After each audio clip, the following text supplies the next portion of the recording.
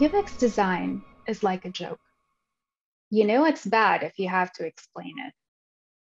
When people have difficulty navigating through and using a product, it makes them feel frustrated. In fact, we can argue that most people wouldn't have the patience to read through instructions to figure out how to order pizza from an app. Even worse, if that app asks you at the end of the transaction, did you get it? Yeah. No. Cool.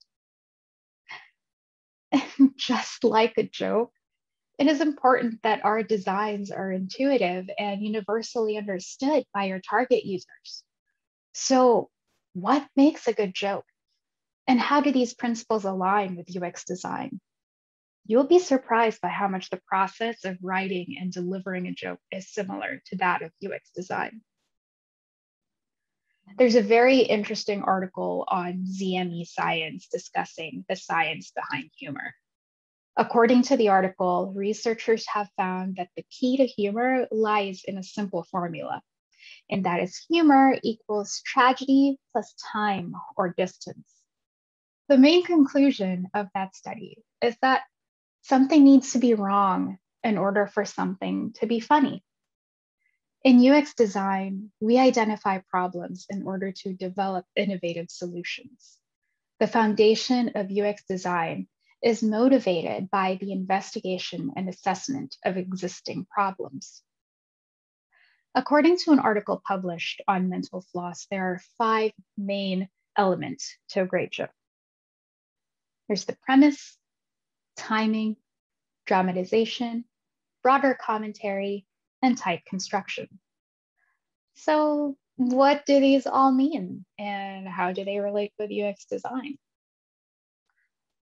First is the premise. That is the scope of the joke.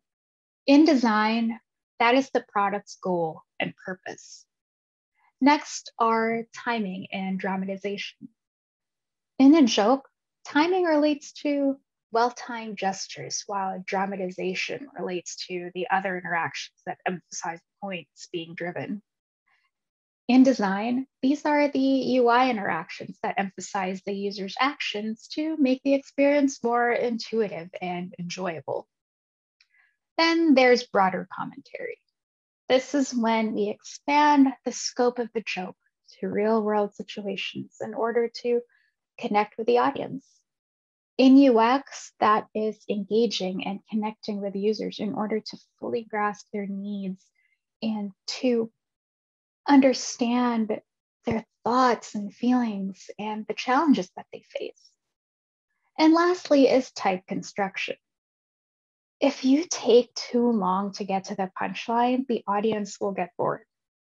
In UX design, this is a combination of user flow and performance. If it's too difficult or convoluted to achieve a task, or if the app or page takes forever to load, users will feel frustrated and will therefore forgo using your product. The process of writing a joke is very similar to that of designing a product. WikiHow provides us with a step-by-step process on how to write a joke. And we're going to walk through that and see how each of these steps apply to UX design. The first step is consider interesting joke material.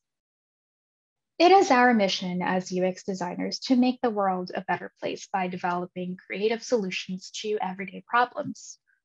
What is something people struggle with, and how can this be improved? Whose lives will this product impact? This is where our mission starts. Next step is to research topics for different situations and audiences. We conduct our research so that we can tailor our products to the many needs of our users and the different use cases of our product. Third is to try to avoid controversial topics that might offend someone. There are certain interactions, UI components, animations, and other front-end trends that won't always work well with your product's intentions. Oftentimes, the best course of action is to keep it sweet and simple. fourth step is to consider your joke structure. In UX, we think about the many use cases of our product, as well as the many different personas using it. Users are humans, and humans have their flaws and disabilities and differences. Always consider the many personalities using your product. Keep the flows concise and remember to design for accessibility and for errors. The fifth step is to write the setup and punchline. Every product has a call to action and an action. It is our responsibility as designers to keep that user flow concise and intuitive. Sixth step is to heighten your joke's surprise factor. Familiarity and exaggeration will enhance your joke. Likewise, make the interactions and flow of your product feel familiar. Put emphasis on your product's call to action elements to draw your user's attention. Seventh step is to add tags or toppers. These are additional punchlines that build upon your first punchline. Review and assess your first design iteration and ask yourself, how much further can we improve this? Eighth step is to practice your joke. Test. Always verify that your design meets the intention of the product and your user's needs. Ninth step, consider your audience. We create user personas and conduct user research in order to fully understand how our users think and feel when working to accomplish the task your product aims to deliver. Don't just focus on one group of people. Think about the many different personalities that would be using your product. 10th step is to add gestures. What UI interactions can we use to enhance the experience of accomplishing tasks with our product? Beyond animations, these can also be font or color choices and strategic use of white space. And lastly, be confident, relax, and improvise if you need to. Oftentimes, our product will not please everyone on its debut. The beauty of UX design, though, is that it's a cycle. We identify and assess the issues that made this version of our product fail. We conduct usability studies, user interviews, and other methods of research to base our solutions on, and utilize these findings to develop creative solutions to improve our product. UX professionals are more than just researchers and designers. We are creative problem solvers. We identify, assess, and develop solutions to everyday problems. Users are people, and people have their own stories, struggles, mindsets, and beliefs.